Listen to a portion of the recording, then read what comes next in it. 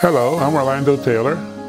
I'm an advisor to the president of Fielding Graduate University in California, and I'm a PI, or principal investigator, of a major project funded by the National Science Foundation to understand the leadership styles and strategies that are employed at the nation's historically black colleges and universities to prepare individuals to enter the STEM fields.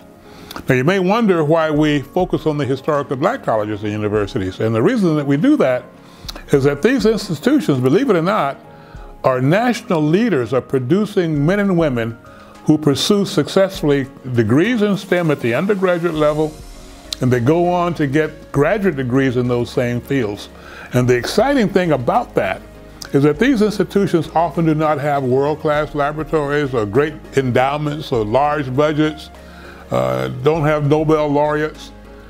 Usually the things you expect that institutions would have if they're going to be great producers of individuals who enter the science fields, but they do not. Yet they are national leaders per capita in producing graduates who go on to get degrees and later get doctoral degrees in STEM. So we're trying in the CASL project, the Center for the Advancement of STEM Leadership, to understand the leadership behaviors in these institutions that lead to those results. We think leadership is a very important reason as to why these institutions are successful.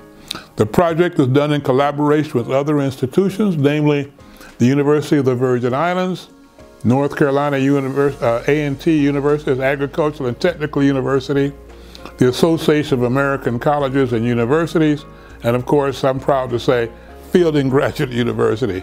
It's a major project. It's funded at the level of $9 million.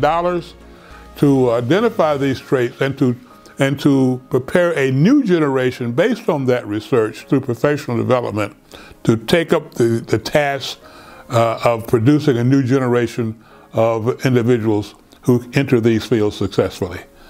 So thank you for listening.